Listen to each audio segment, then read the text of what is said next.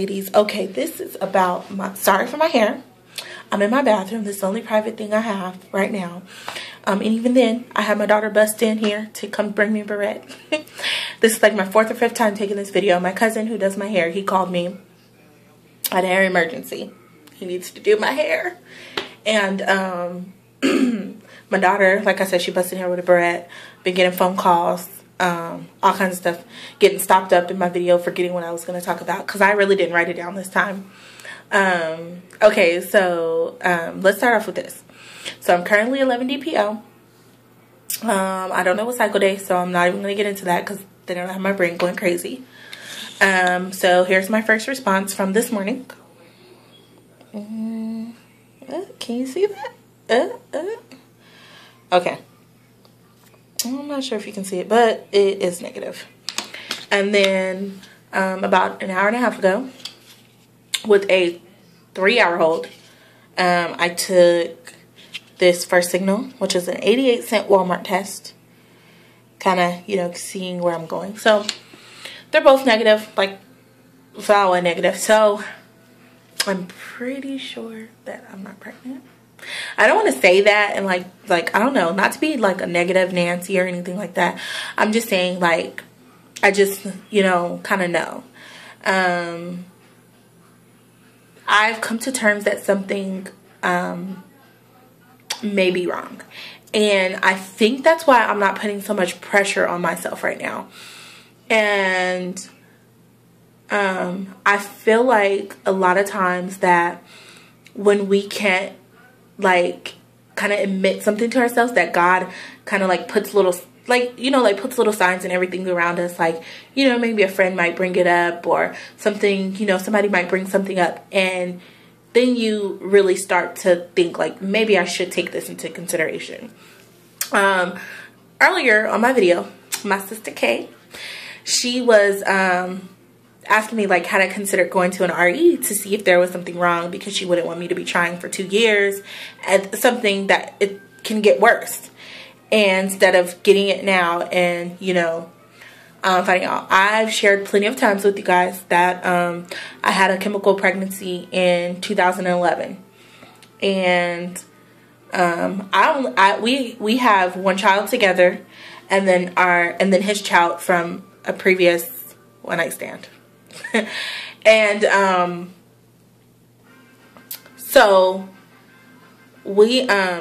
but the oldest child, she lives with us, so I always say I have 2 kids because I never want her to feel any different. And he has full custody of her now, so now we can go into legally adopting her. Me legally adopting her. So your movie stopped? Okay, sorry ladies. You want to watch another one movie? Okay. Hold on, ladies. I'm going to put this video on pause. Hi, ladies. I'm back. Sorry, I had to go put on a movie for the kiddos. They wanted to... they were watching the movie Frozen, and now I put them on Despicable Me too. See, that's what I said. I every time I try to be like, oh, let me get over here. So anywho, so after seeing that, I felt like, okay, that was, you know, God's way of saying, you know, to kind of, maybe I need to go to an RE. So I wasn't sure if, first of all, so I went to my husband and I talked to him about it, and I was telling him, I was like, I think there may be something wrong. And he was saying, well, you know, we said we were going to try for a year and all this. And I'm like, well, we're just a few months shy of a year. So, because if we do not get pregnant this cycle, then I will be going to a 9th cycle. And my birthday is in August. I kind of want to be, you know, kind of, you know, pregnant, so to say, or visiting a doctor, knowing what I should do. I already, like, I don't drink alcohol. If I do, it's like once I have a negative, like once I start my period, then that's when I may have a drink with my husband or something like that. But I do not drink throughout the cycle. I just don't. So he gave up alcohol and everything. So we don't drink. Like I say, every now and again, when I start my, period, but that's it. He was diagnosed with they were saying basically he's not diabetic, but if he continued to eat the way he was eating and being the way he was being, then he was going to be a full-blown diabetic. But as long as he lost the weight and everything, everything just started changing the way he's eating. Now, in the beginning, he was in denial. And this is when we first started trying. So this is why I felt like that was a problem. Well, since then, he's lost about a good 60 pounds. And the doctor is very proud of him. And the thing is, he's regulating what he's eating and everything. And another thing is, he doesn't even take the metformin. And he takes his blood sugar. He takes everything. And he is good. So I thank God for that. Because I really was praying for him. Because he was really not listening to me. So,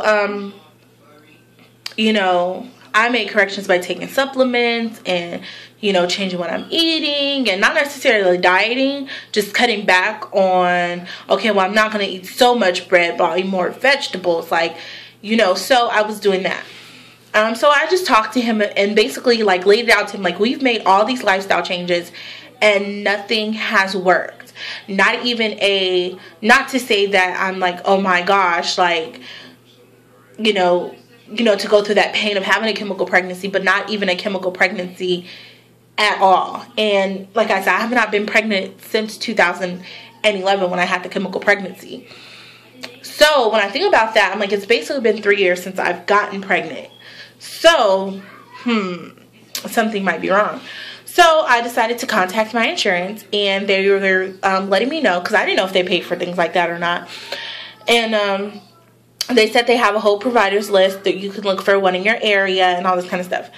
And really, I only found one provider that was 15 miles. I'm not going no further than 15 miles. And so it's at a hospital called St. Joseph Hospital. So, and she's also an OBGYN. My thing is with that, I love my current OBGYN. So it's kind of having me torn, but I know this is what I really want, this baby. So maybe I can just get pregnant and then switch back to my OBGYN. I don't know what just happened.